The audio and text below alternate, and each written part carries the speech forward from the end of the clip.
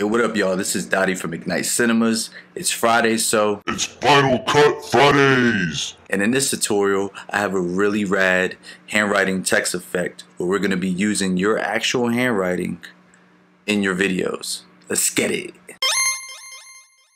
Alright, so for this tutorial, you're going to need, of course, Final Cut Pro and a dry erase board and a dry erase marker. Now, if you don't have those two, you can also use white paper and a black marker as well.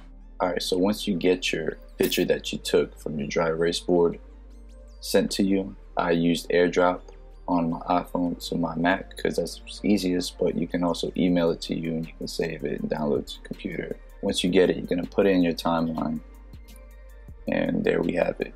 Now, when you do take this picture, you're going to want to make sure the lighting is pretty even, just to make our life easier, and emphasize on the white space. Okay, now once we have that, I got my scene right here. This is from my upcoming vlog. I'm actually going to use this effect in the vlog, which is going to be pretty baller. First things first, we're going to come over to the effects tab and we're going to look for negative. We're going to grab the negative and put it on top of our drawing. Now the next part is we're going to add a color correction. Now we can either go up top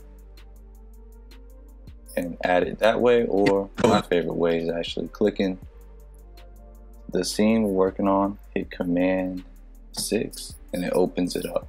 We're going to come down to exposure and we're going to drop the shadows all the way down, and we're going to drop the midtones all the way down. Now what we want is all this area right here to be completely black. As you can see, there's still a little bit of light here. It's not completely black. So in that case, what we're going to do, we're going to add another color correction on top of that. Go to color correction 2, do the same thing, come to exposure, drop some shadows down. Ooh. Let me see. That's about right. Drop the midtones. See, I want to drop it down, and this is something you got to eyeball.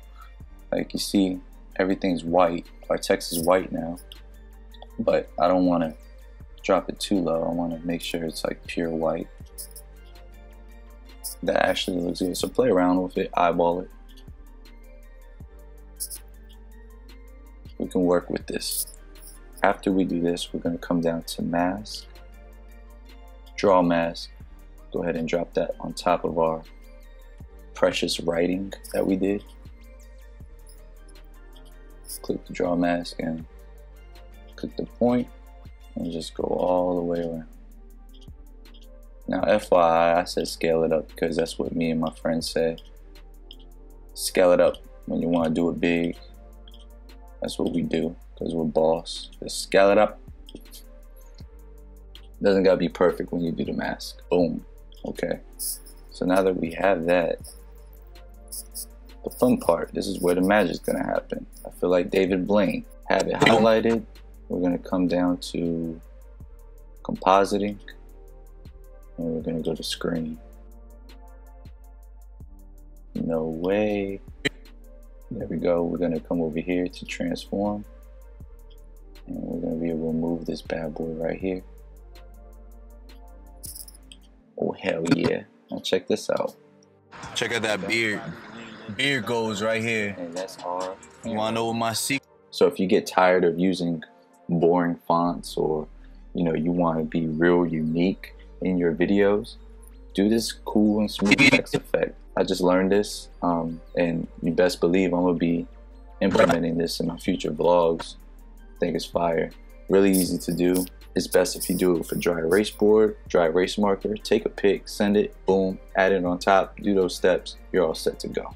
Now if this tutorial helped you out, please smash that like button for me right now. Give me a good old thumbs up. And if you want to see more tutorials like this every Friday for Final Cut Fridays, as well as some other cool tutorials and vlogs and unboxings, please hit that red button, subscribe to the channel so you never miss a video. And as always, don't forget to ignite. See ya.